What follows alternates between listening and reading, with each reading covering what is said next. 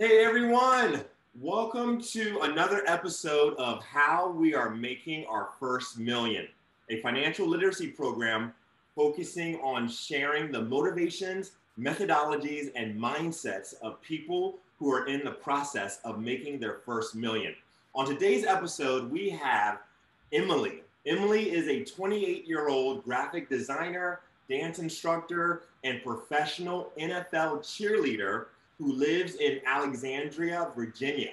She is originally from Columbus, Ohio. Emily, thank you so much for coming on the show. Thank you so much for having me. Yes, yes. All right, so I'm really excited about this. We're going to dive right in. First question is this. First question that we're going to talk about is this. What is your dream career? And when I say dream career, I mean, what is at the intersection of what you enjoy doing, what you're good at, what people will pay you to do, and what truly fulfills you. So what are some of your ideas regarding what is your dream career or careers? Great question. I am lucky enough that I am currently loving what I do, and my jobs, my careers are my passions. So I would just love to advance in my current career. I am a graphic designer for museum exhibits around the country. My company designs museum exhibits around the world, and being a professional dancer is definitely a dream career in itself. I would love to continue being a professional dancer, expanding to more commercial dance, being in music videos or on tour with an artist would be incredible. For my design career, just being higher up in my company, a senior designer is my next step. Potentially one day a creative director, just having more say in the museums. But yeah, I'm very grateful that my current jobs are like a dream to me, and I'm just looking to advance further in my positions. Yes. That's awesome. So what I see in that is that you're passionate about art and you're passionate about dance. Is that a good summary? Art and dance. Excellent, excellent. And so, like, when was it that you discovered that passion for art and that passion for dance? Both have been lifelong passions. It just took a bit of figuring out how to make those into careers. I never knew about the environmental design world until after I had graduated college. When I studied graphic design in college, I liked it, but I couldn't figure out my exact route I wanted to take because there are so many routes you could take with graphic design. So when I got into the environmental design field, I knew that this is exactly what I want to be doing. Yes, that's awesome. That is excellent. So tell me this, Emily, what would you describe as your ideal life 20 years from now? So right now you're 28 years old, right? 28 years old. So imagine your life at the age of 48, and what would be your description of your ideal life at the age of 48? That's a great question. I mean, I probably won't be shaking it on the NFL field anymore, but I would still love to be involved in dance somehow, whether I'm at more of a director position or, I mean, still a choreographer at 48 would be a great opportunity. And then in terms of design, I would love to be maybe a creative director at a company, still in the environmental design world. Yeah, I'd love to just be comfortable and not, stressed about my finances. Right. And then, I mean, and in terms of like Do you envision yourself? And of course, a lot can happen, right? You know, and like no one really knows. But as of now, do you envision yourself being 48 and living still in the DMV area? Like, what's your? It's possible, but I have a lot of family in Ohio that every time I visit them, you know, they're asking when I'm going to move back. So we'll see if I give in one day and move back to Ohio. I got you. And then in terms of like, you know, other areas of your life, like do you envision yourself being married? Do you envision yourself having kids? How many kids do you envision? You know, things like that. Yes. I predict that I will get married. We'll see. And kids, possibly.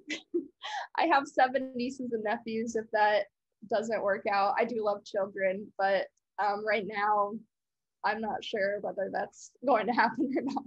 Right. Awesome. So now, here's the thing. My vision for you, all right? My vision for you, just like my vision for each of the dancers, you know, in the company, is that you'll be financially free, right? And when I say financially free, what I mean is this: your amount of passive income is greater than your cost of living, right? And now just to clarify, right? Look, I know it's really not about the money. It's really not about the money. It's about the mission, right? You know, each of us are here for a purpose, for a mission, right? We each have a God-given purpose for being here on this earth. And so, you know, money is just a tool, right? You know, and in fact, I love this quote that goes, "Money is a terrible master, but a wonderful servant." So it's like for us to truly fulfill our purpose in life, money is one of the resources that's involved, right? But it should never be our master. Our real, you know, ultimate purpose is should really be that purpose to serve, to contribute, to live out the God-given purpose, why we are here, you know? And so, you know, I think about that, and I think about how that is my mission for you, right? As well as all the other dancers, is that you guys have a clear game plan to become financially free. And it's really about, the purpose is really so that you can truly live your best life, right? You know, your God-given purpose. I want to read to you something. This is from a book called The 4-Hour Work Week by Tim Ferriss. Very powerful short story that is in that book. And here it is. It is, okay, so this is, okay, let's see. Okay, an American investment banker was at the pier of a small coastal Mexican village when a small boat with just one fisherman docked. Inside the small boat were several large yellowfin tuna. The American complimented the Mexican on the quality of his fish and asked how long it took to catch them. The Mexican replied, "Only a little while." The American then asked, why didn't he stay out longer and catch more fish? The Mexican said he had enough to support his family's immediate needs. The American then asked, "But what do you do with the rest of your time?" The Mexican fisherman said, "I sleep a little, I sleep late, fish a little, play with my children, take siestas with my wife, Maria, stroll into the village each evening where I sip wine and play guitar with my amigos. I have a full and busy and fun life." The American scoffed, "I am a Harvard MBA and I can help you.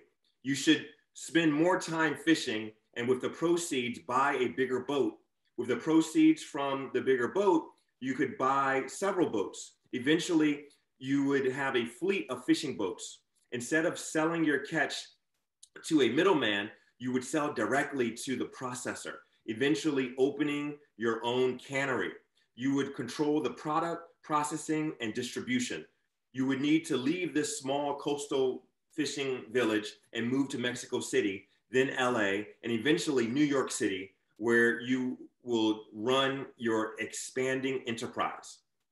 The Mexican fisherman asked, "But how long will this all take?" To which the American replied, 15 to 20 years. But what then? Asked the Mexican. The American laughed and said, that's the best part.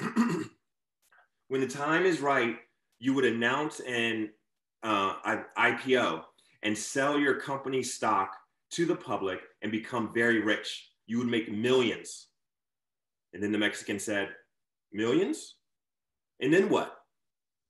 The American said, then you would retire, move to a small coastal fishing village where you would sleep late, fish a little, play with your kids, take siestas with your wife, stroll to the village in the evenings where you could sip wine and play your guitar with your amigos.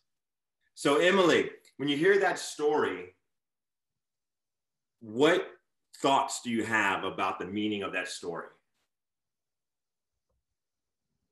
I am reminded that, our money does not ultimately bring happiness, and neither does working long hours. And, I don't see people's value as, what their career is. I don't think someone that works more than someone else is necessarily happier or more fulfilled. And, if someone is comfortable doing what they're currently doing, I don't see any issue with that. Right. And ultimately, that the Mexican man, he's already so fulfilled and so happy, and he has everything he needs. Excellent. Yes, absolutely. And it's amazing how, a lot of people have the mindset that they have to, like stress and be frustrated and just go through like terrible experiences in order to one day retire and then live their best life. But the thing is though, it's like, we can do both. We can actually make money while living our best life, right? Doing what we love, so yeah, that's amazing. Amazing story, amazing reflection. That's awesome. So Emily, here's the thing. When I talk about, that my goal for your life, right, is that your passive income will be greater than your cost of living. Let's quickly clarify what the difference between active income and passive income, right? Active income, of course, is trading time for money, all right? But passive income is where you are investing time into building systems that make you money and require either none of your time or only a small amount of your time.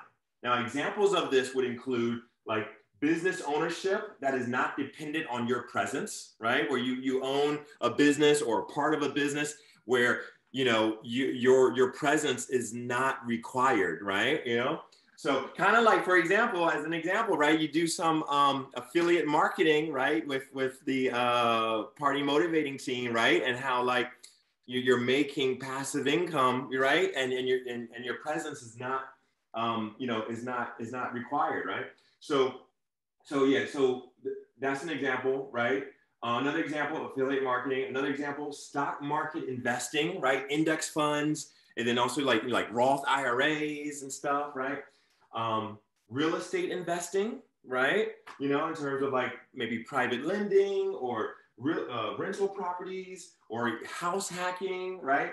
And also intellectual property, right? An online course, a book, right? Things of that nature.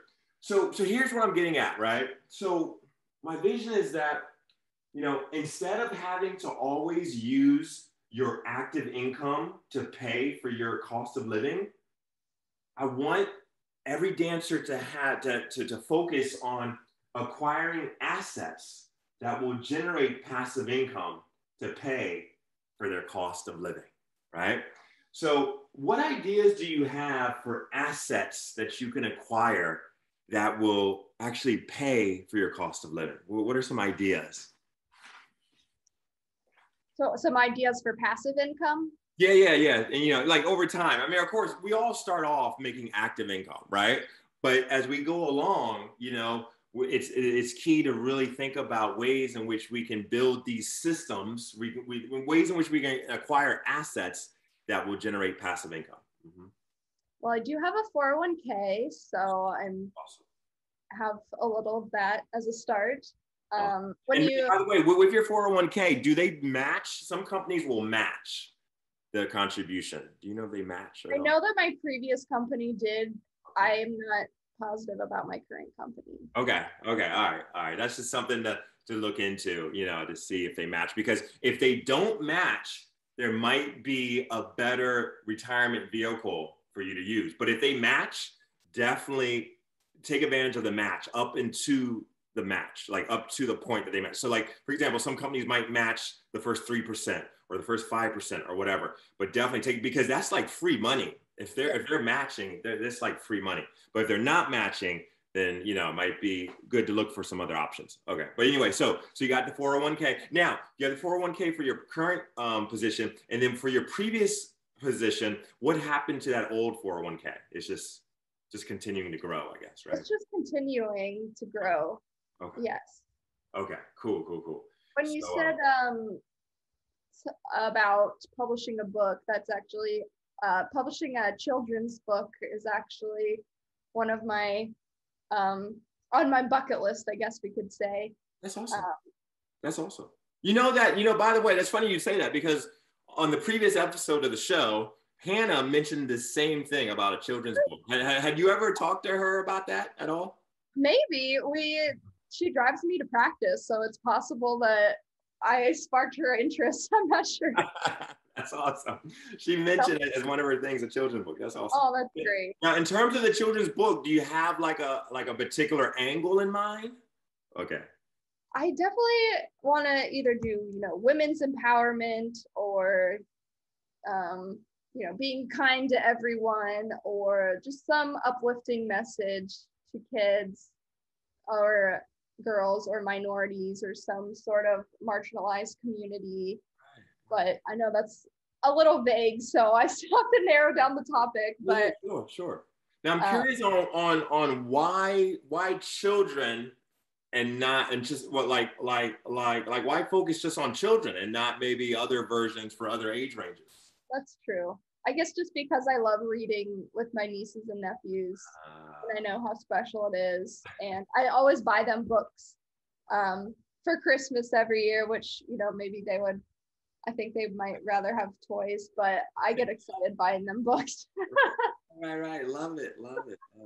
That's awesome. So a book. So tell me this, Emily, what would be your target to have a first draft done of the book, right? Because you know how it is in life, right? If we don't have goals, then life has a way of just passing us by, right? Absolutely. Yes, I definitely need a deadline. I work that way. Let's see, first draft. Let's say 35. At the age of 35? Yes. Okay. Age 35. All right. So that's 7 years.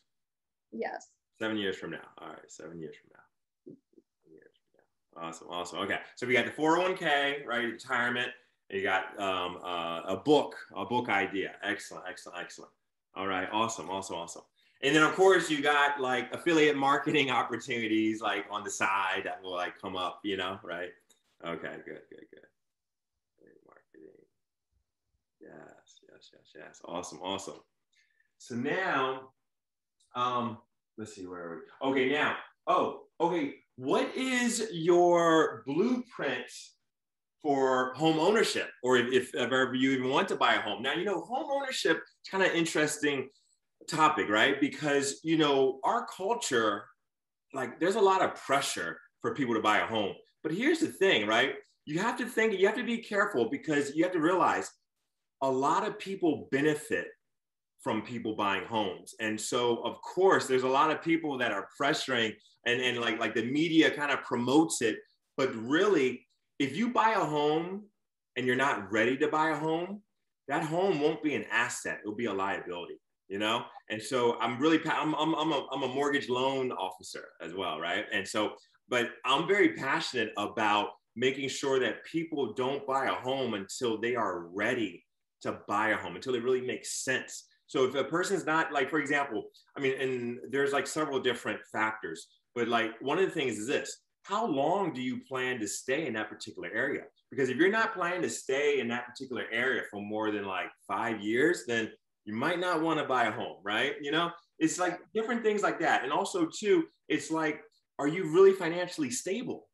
Because if you buy a home and you're not really financially stable, that home can easily become a huge liability, you know? And so there's a lot of different things. But so with your situation, what are your ideas about home ownership? How do you feel about that?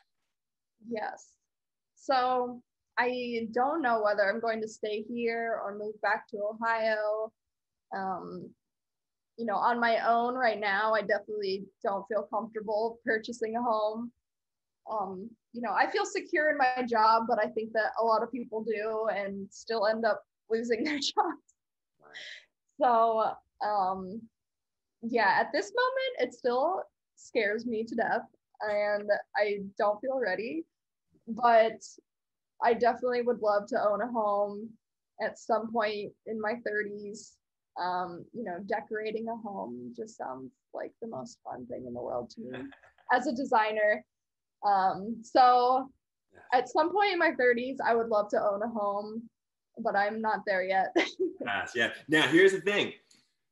So even though, there's a lot of time between now and like your mid 30s or whatever, right? But here's the thing. It's so important to start now to do things that will prepare you for 5, 6, 7, 8 years down the line, right?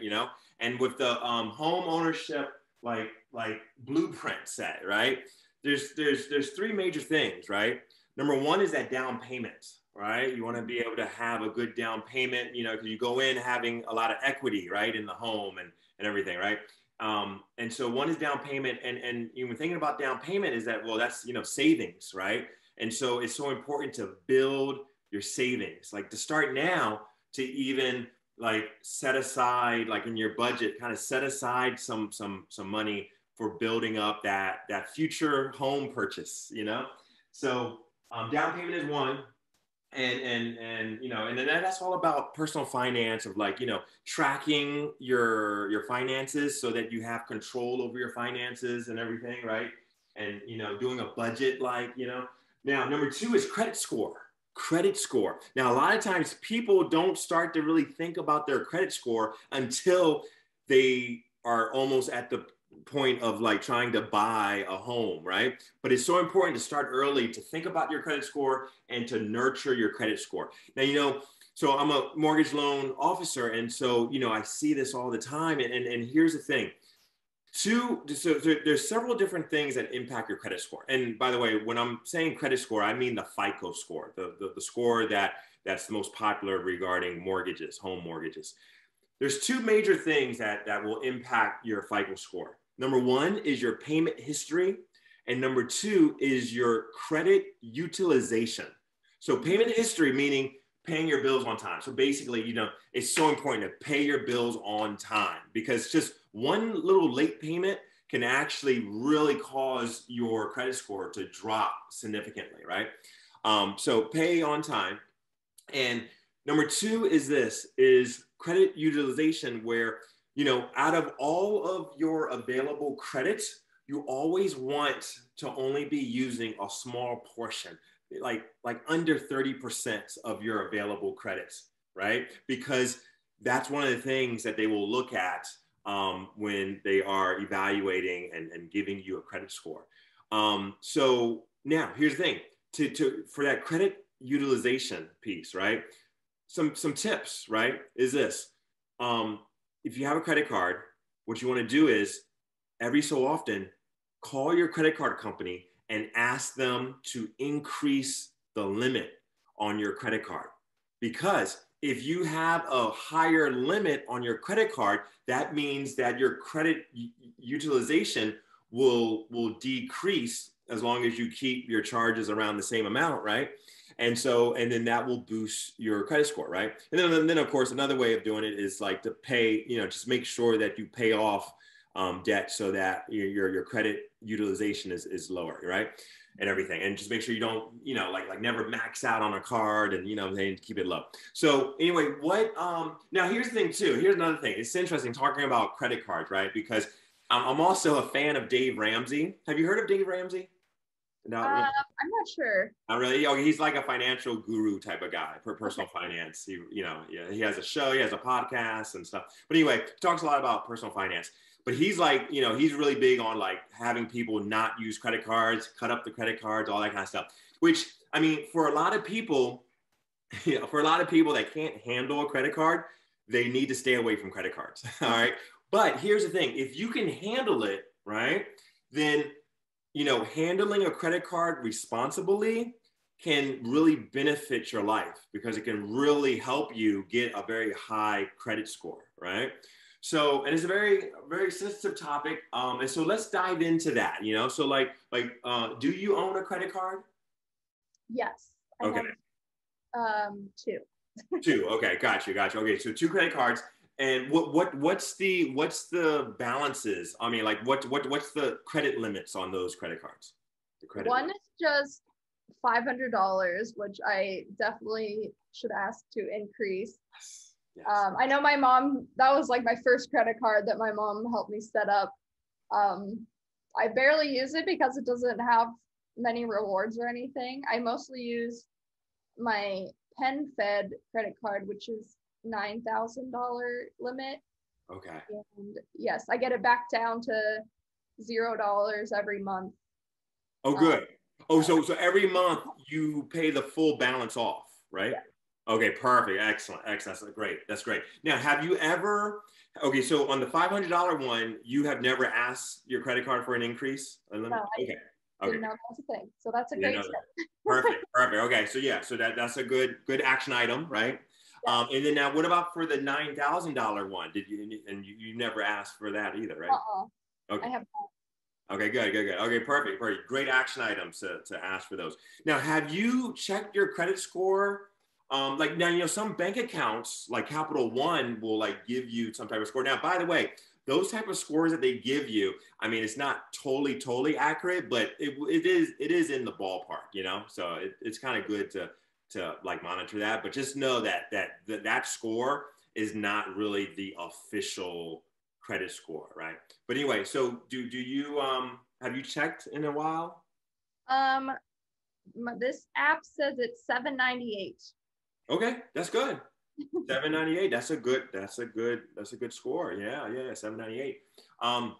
And so now keep in mind that's like the ballpark. But yeah, so I mean, so obviously, you have been very responsible with your use of credit, for that.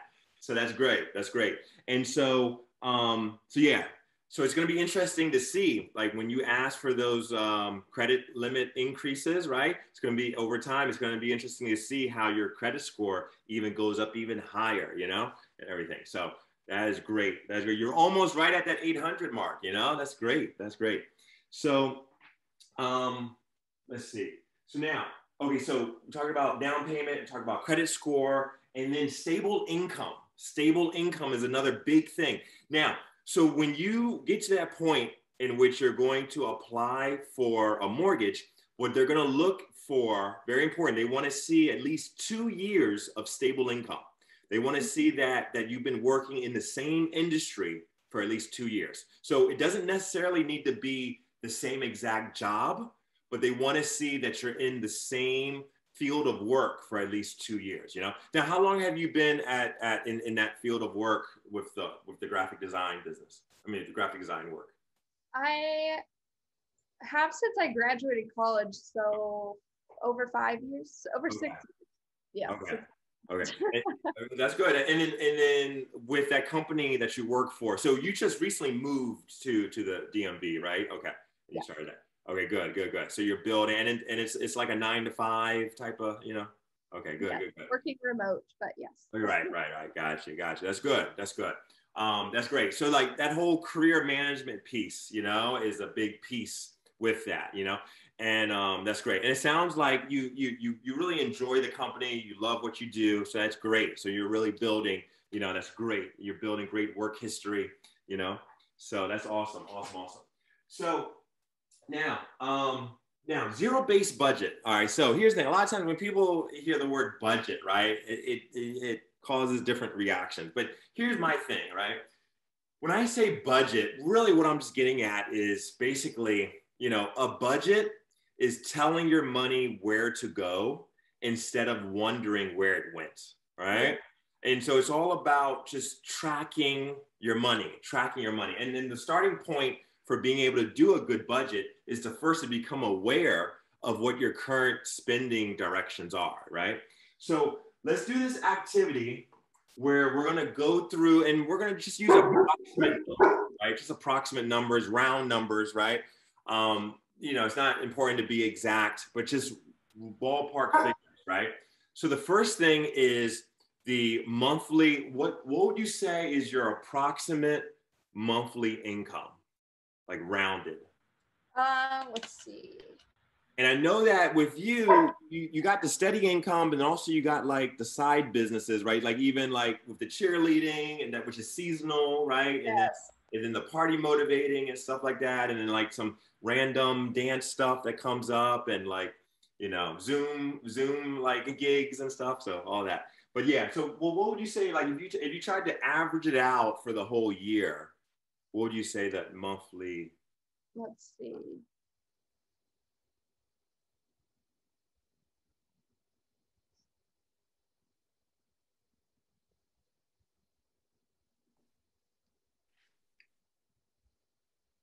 I would say 5,000.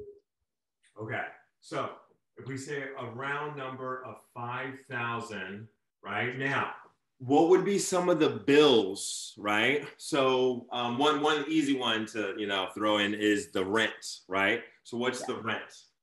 So I'm moving next month, but currently my rent is 2,000. Okay. So it's gonna be 1,300 soon, which I'm very excited about. But okay, well, so it's next month. Okay, that's fine. Let's do the 1,300 then. Okay, great. Yeah. So are you moved now with that move? Like, is it like why are you moving? Or why did you decide to move? Save money. Oh, to save money, right? I got you. Now, is it a different arrangement? Like, are you having roommates or anything, or no? No, I'll still be living alone. It's just going to be a studio, older building, less amenities, but much cheaper rent. So I'm very excited about that. Yes. Because it's amazing. Yeah, that amount every month, I'm saying, to have that extra money in your budget, that's huge. That's really huge. Okay, so we have that as rent. Now, what's another cell phone bill? Just a round number. Yes. I'm really bad about paying my parents my cell phone bill. So I've definitely let a few slip by. But I am family plan. Oh, you got a situation. Oh, I see. I Venmo my mom every month. I think it's $45. Okay. All right. 45 cell phone. Okay. All right, cool. And also, if you could be writing this as I go, that'd be awesome too. Okay. All right. So we got 5,000 income ballpark, and then minus 1,300 rent, minus $45 cell phone bill. Okay. What would you say is like a round number for your grocery bill when you buy groceries? Now, I'm not talking about eating out. That would be a separate category. I'm just talking about groceries where you're like, buying it for the home. Yes. I would say maybe 50 a week. 50 a week? Okay, so then therefore 200 groceries. Okay, groceries. And then what about like eating out stuff? When you're eating out, which includes, are you a coffee drinker? Do you drink a lot of coffee? You do? Okay, all right. So including, now wait, is it so significant that we need to make that a separate category? Oh, no. That's included in my groceries. You mean you buy coffee and cook and do it at home? Yeah. Oh, okay. I thought I meant like do you get coffee out like at Starbucks and stuff? Okay, good question. No, mostly just make it at home. So out. Yeah, so eating out.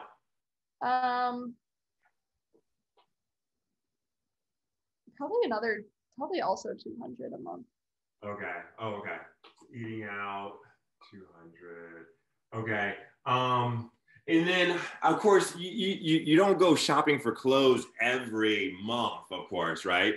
But if you were to average it out, right, for the whole year, what would be the monthly kind of budget for clothes? I would say maybe 50. I really don't buy clothes very often.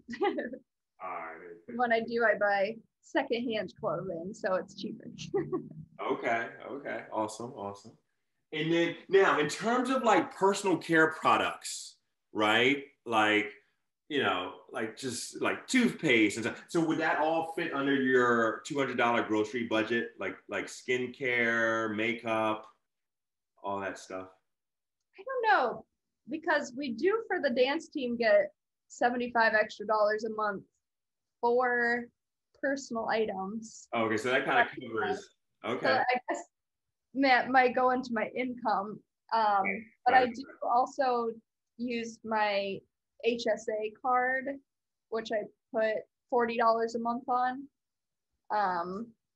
Oh, I see. Okay, cool. Yeah. Okay, yeah, good. So, okay, well, before we jump into like the savings and stuff, and the insurance. Well, no, it's insurance. It's like the health savings plan. Oh, okay, guys, it's a health savings plan account, right? Where it's kind of like so for people that are not familiar with it, so it's a situation with your health insurance where you can actually put money into the HSA for future health related costs, right? Okay. Yes, and Gotcha. it also applies for like personal items like toothpaste and things like that. I didn't know that. I didn't Yeah. know. Wow. Okay. Now, is it after tax dollars or pre-tax? You know what I'm saying? Like, does it come straight from your paycheck? Comes Or straight from the paycheck. so you're not, so you don't have to pay taxes on. Okay, got it. Okay, cool. Okay, yeah, we can put that in. So how much was that HSA? I do 40 a month. 40 a month. Okay. All right, so that's 40. All right. Okay. Now, do you have health insurance through your job? Yes. Okay, and that's just out of your pay, like your paycheck, right? Okay, so the 5,000 is pretty much after all that. Okay, gotcha. Okay, all right. So that's that. What would be? Let's see. What about stuff like haircuts and nails and stuff? What I guess that covers like that's 75 a month kind of covers that stuff, right? Yeah. Okay. Yeah, I get my hair cut like twice a year and rarely get my nails done. I'm a very low maintenance professional dancer. That's awesome. Okay. All right, cool. So are we missing anything, do you think? Or do you think this pretty much covers, I guess I would say, I pay maybe 75 for Wi-Fi. Oh yeah, that's right. Okay. Oh, I see. So you pay. Okay. So with your situation, with the new situation, $1,300 rent, but then on top of that, it doesn't include the utilities, right? Is that what you're saying? Yes. Gotcha. Okay. And so you said how much for Wi-Fi? I believe it's 75. Okay, 75 Wi-Fi.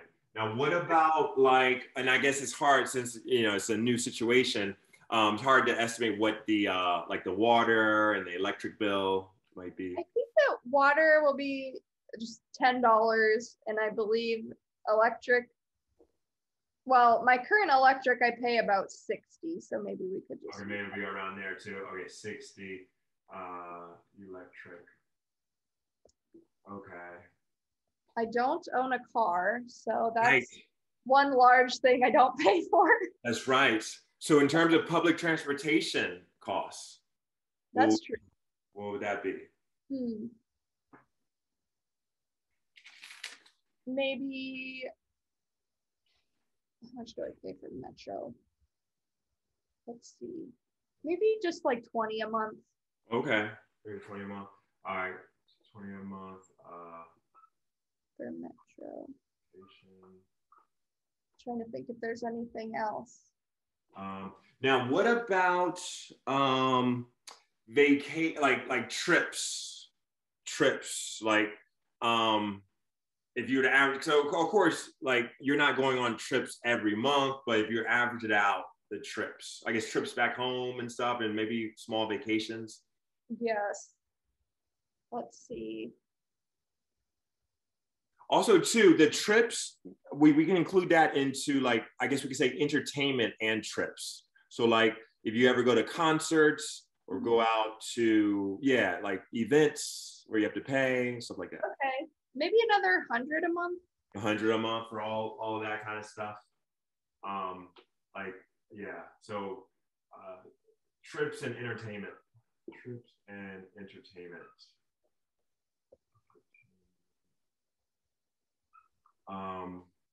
That's that. And then now certain subscriptions, right? Which I guess, yeah, that could fall, like subscriptions can fall. Like, do you have Netflix?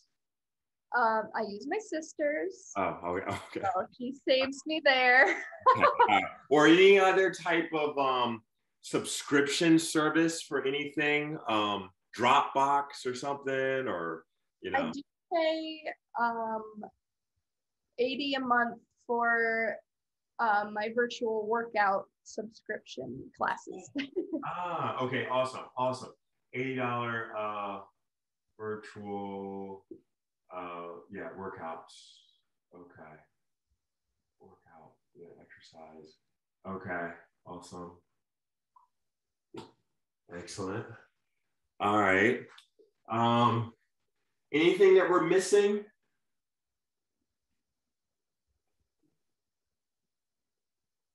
I don't think so. No? Okay. We should throw in another category just called miscellaneous. Okay. Like miscellaneous expenses, right? So what would you think is a reasonable amount for monthly miscellaneous expenses? I don't know, another 50 maybe? Maybe 50. Okay. All right. Yeah. Oh, yeah. Like this would, yeah, okay. So miscellaneous.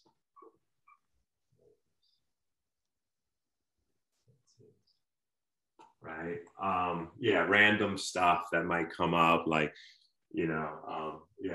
Okay, so let's see. Okay, so now what about okay, now in terms of now you're not really in terms of debt, right? So obviously there's no like car loan, right, or anything, right? Okay. What about student loan debts? Any student loan debt? Nope. No? Okay, that's a blessing. That's a blessing. And then there's no credit. You have 2 credit cards. You pay them all off every month, right? Okay, good. So you have no debt at all? I have no debt. Okay. That's a blessing. That's a blessing. No debt. Okay.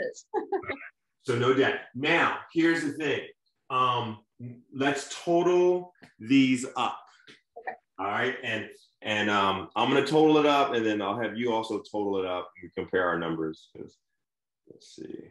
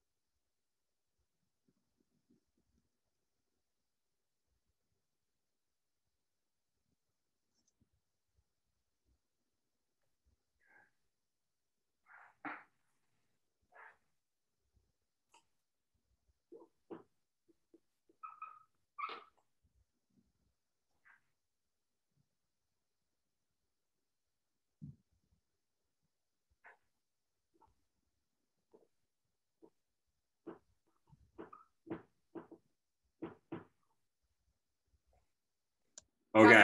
Number. You got okay. So you got a total of 2230. Yes. Your expenses. Okay. Awesome. And then that way, so then that means using budgeted numbers, you should have around an extra $2,770 extra each month, right? Does that feel like you have an extra 2,000? I mean, well, you know what? Question for you: when you said the 5,000, were you meaning gross income, or is that take home? so for my design job, my take home is 4,000. So I guess maybe since my dance job is not year round, maybe I should make that number lower.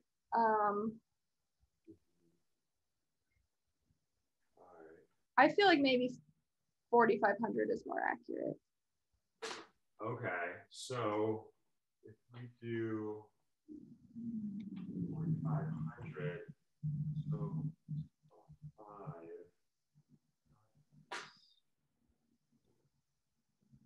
So, all right, so then that means it's like, I mean, estimated number around 2,270, right? But do you feel as though you have an extra 2,270 a month? Well, currently my rent is $700 more, That's but true. I have been saving about $1,000 a month, and I've just been putting it in my savings account and not sure what else to do with it. So Right. Excellent. Okay. All right. So that's great. So already you've experienced excess, and then now with next month when you move, you're gonna have even more of an excess. Yes. Now here's the thing. You mentioned about the retirement, right? So you have a retirement, you have that old 401k, you have the current 401k, and then you have a savings account, right? And then do you also have a checking account? yes. Oh, yeah, checking account. Other than that, do you have any other accounts? No, that's it. I do not. Oh, No. wait, yes, I do. I have a CD that I put $5,000 into last year. I believe it's only a 2-year CD. Okay. Do you remember what the interest rate on that CD is? I think it was, is it usually like point something percent, or is it usually a whole number? Well, if it's a CD, I mean, it's a real, it's very low. It's a bank CD, so it's kind of like, like for example, a savings account, right? Some banks will pay interest on a savings account, but usually it's like maybe a point something. It's very low. CDs also be very low. Maybe 1-2%, something like that. So, Yes, anyway. I know. I think it was. I don't remember. Okay, no worries. But anyway, I know it has to be something kind of low. Yeah. But I mean, the good thing is it was low. Huh? What's that? It definitely was low. I was like, this is very. But I mean, here's the thing, though. I mean, in managing your savings, right? Like, you never want to invest, like money that you might need, like in your emergency fund, right? So, oh, by the way, what should be your emergency fund, right? I mean, think about it, especially coming off of like the whole COVID thing. I mean, like, as we know, like things can happen, job losses or whatever, different things can happen where you need access to cash, emergency cash, right? I mean, you never want to be living paycheck to paycheck, right? And obviously you're not living paycheck to paycheck, but let's clarify what should be your emergency fund. Like what amount should be? So would you say, I would say for most people, it should be either somewhere between 3 to 6 months of your living expenses. Definitely. And so emergency funds will add a lot of like peace of mind, knowing that you got cash just in case something crazy happens or just in case something comes up that you want to really, spend money on. So how many months of living expenses do you want to have as your emergency fund? I would say just having 6,000 at all times for my emergency fund would be comfortable, but okay, now 6,000 wouldn't really almost covers 3 months. Okay. So, or like 7 or 8. Right. Yeah. I mean, I'm thinking like bare minimum, if you want to try to, I was thinking to cover at least 3 months at a minimum, right? So So yeah, so maybe like so like 7,000 say for emergency fund, right? All right, 7,000 emergency, emergency fund. All right, so emergency fund is that like cash that you have readily available, right? So it could be in like a savings account, or you're making a little bit of interest maybe, or a money market account, something that's very something that's really safe, but the drawback is that you're not making a lot of interest on it, right? You probably don't want to put your emergency fund in a CD, of course, right? Because CDs, you tie it up for a while, right? So, all right, so that's good. So you get the emergency fund. That's awesome. Now, here's the thing. Something to think about, though, too, is because you do have excess, right? And then you have So, by the way, do you already now have an emergency fund, or are you building an emergency fund?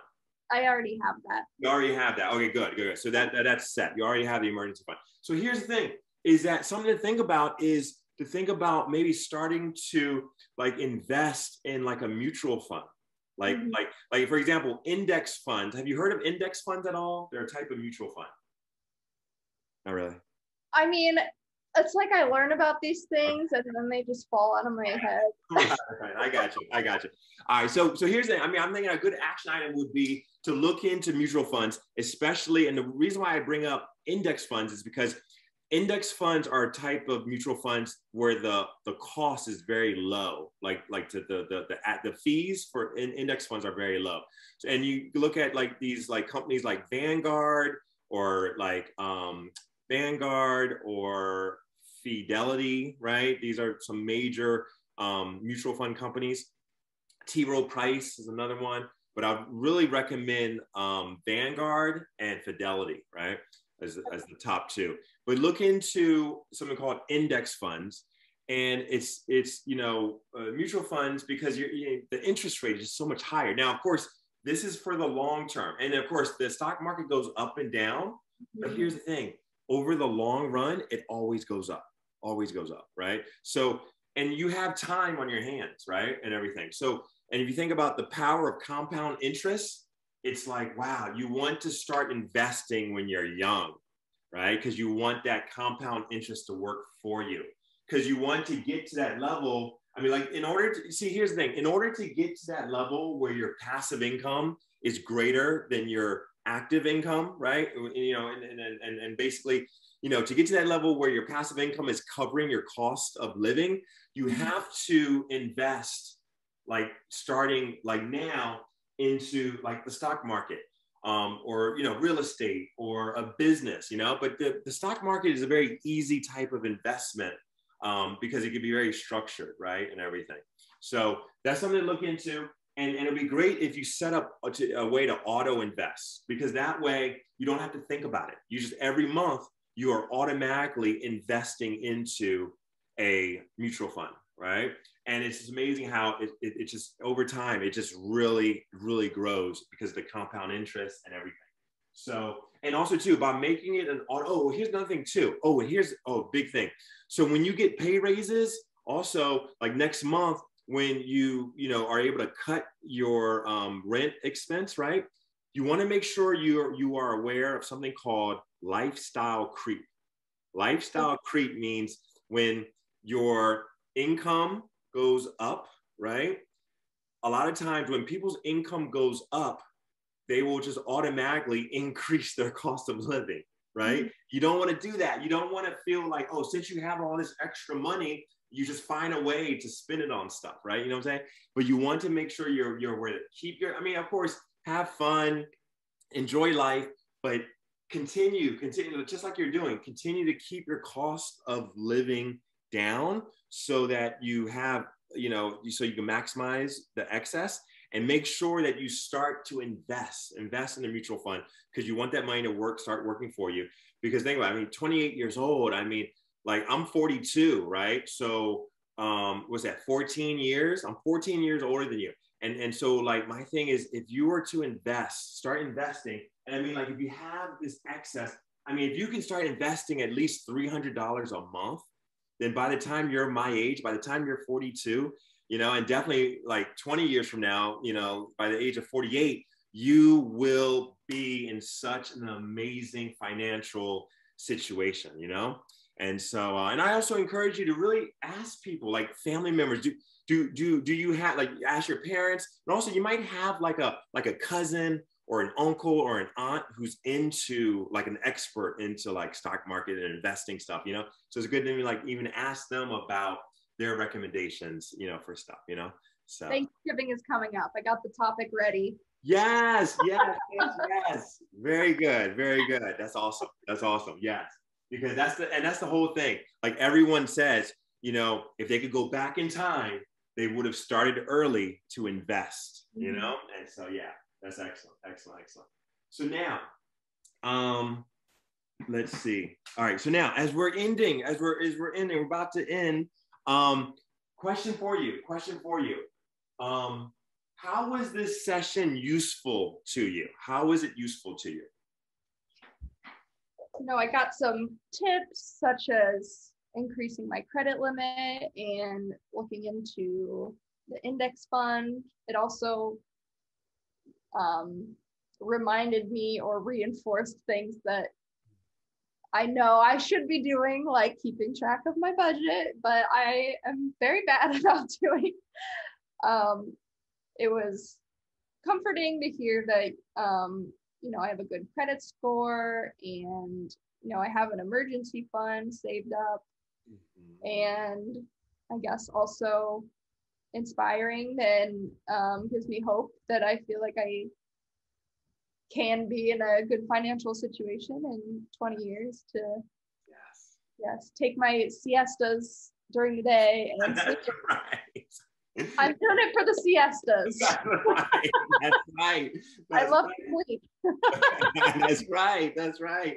That's awesome. That's awesome. You know, I mean, can you imagine being in a situation where it's like you don't have to work because your passive income is covering your cost of living, and so you're just really going to work because you really do want to, right? You don't have to be there, you know, and all that. So that's awesome. That's awesome. So now, what about this? What did you like about the style of this show? You know, because it's a new show, so I wanted to get some feedback about the style. What do you think?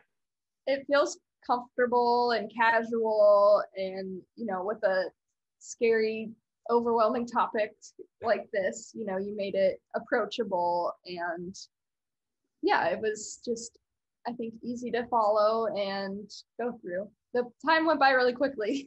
I know it did. It really did. Yes, yes. And now my last question is this, and you have kind of already hit on it, you know, multiple times, but just to kind of really like confirm it, really make that commitment, you know what I'm saying? So we establish that accountability, right? Because I would love to have you back on the show, maybe in like, you know, a couple months, right? Have you back on it. You know, it'd be great to have you on the show right before the new year starts, you know? That would be a really cool time, you know, to have you back on the show. But here's the thing. Here's my last question for you is this. What new goals then, all right, just to clarify, what would be the new goals that you are committed to as a result of this session? New goals would be to, I guess, those action items you gave me. Yes. Okay. And real quick, if we go through those action items, yes. Yeah. So call my credit card companies to increase my limit so that my credit score will go up. Look into index funds, mutual funds, talk about it at Thanksgiving with my relatives. Look into also if my company matches my 401k, because I do not remember. And I guess just keep thinking about forms of passive income and what my next steps are with my career. Yes. To just be thinking ahead. Yes, I love it. Wow, powerful, Emily. Powerful. I'm so excited because I know that there's so many other young people that are in your same position, you know, and everything. So this is such a great episode. Awesome. And let me just say that I did live paycheck to paycheck until a couple years ago. So I don't want this to be discouraging to anyone, because I did not have my emergency fund until I was 27. Wow. And that was last year. So Wow. yes, I don't want anyone to be discouraged, because I lived paycheck to paycheck until I was late into my 20s. So I know what it's like. Yes, that's all. That is so very inspiring and uplifting. That is great. That is awesome. That's awesome. Well, Emily, thank you so much for being on the show. And I look forward to having you back on the show in a couple months. Thank you so much. My pleasure. Have a good one. You too. All right. Bye.